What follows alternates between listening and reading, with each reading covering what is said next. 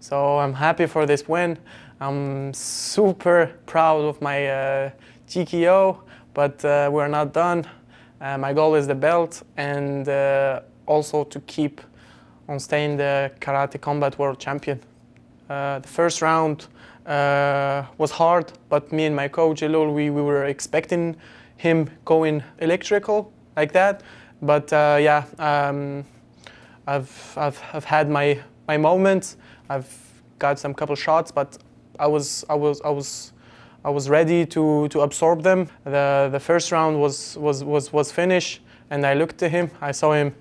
His eyes were not facing me. It was like a little bit lost. I knew that I got him tired, and I knew that the second round I need to go for the kill. I did it, win by a TKO. Let's go, baby. And as I said, it's not done yet.